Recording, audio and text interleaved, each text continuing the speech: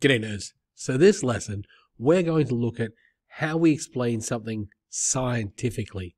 Now, a scientific explanation is different to a scientific argument, and so on. So this is the finer points on how to do it, and we'll have an example in there as we're going through. All right, so this is your vocabulary. If I could just get you to pause the video and write this down, you'll have something to refer back to as we move through the lesson. So a scientific explanation is essentially a cause and effect explanation. It's pretty straightforward, right?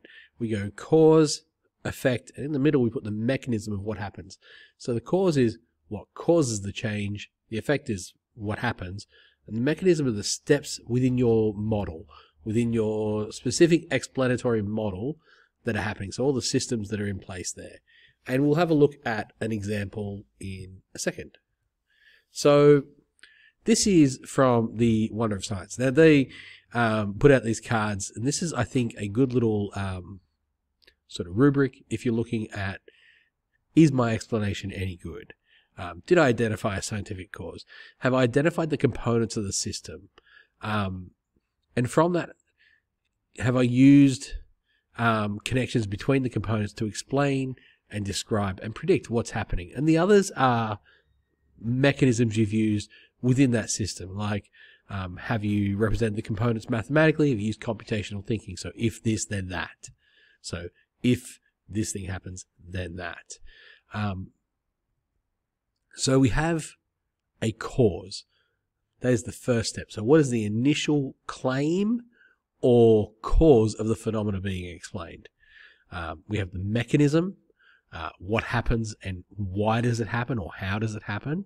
So how and why, they go in there together. And the effect. What is the impact or the change because of these mechanisms? Now, if we go back here, I would always, so we'll have a question that we're trying to explain, right? Explanandum is the thing you're trying to explain. And that's usually the effect. And that's what I'd write first. So we're going to give you an example in a minute. That's actually the bit I'd write first, following up with cause, and then the mechanism to explain it. So when planning it out, that's how I would do it. All right. So natural selection leads to different phenotypes in an environment. Now remember, the difference there between an argument and explanation is that with an argument, you're looking at something that is with doubt, like there's doubt involved, and you're using data points to back up your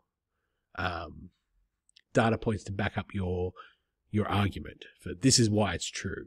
Whereas with an explanation, we're using something which is not in doubt, which is why we've chosen natural selection and evolution, the most not in doubt topic in all of biology. So natural selection leads to different phenotypes in an environment. So different physical characteristics within a species in an environment. All right, so let's have a look.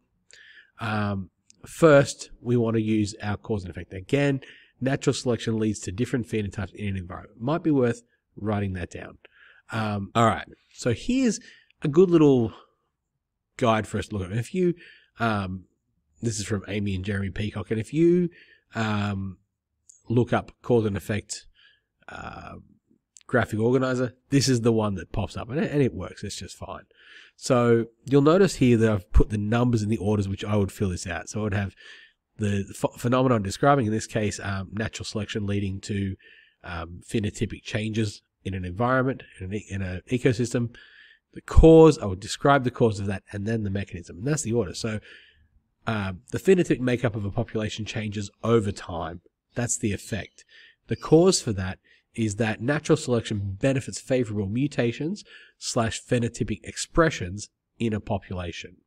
All right, so I've now got the cause and the effect, but I'm explaining it, so I need more. That would be a description at best, but I'm explaining it, so I need more than that. So then we write our explanatory sentences.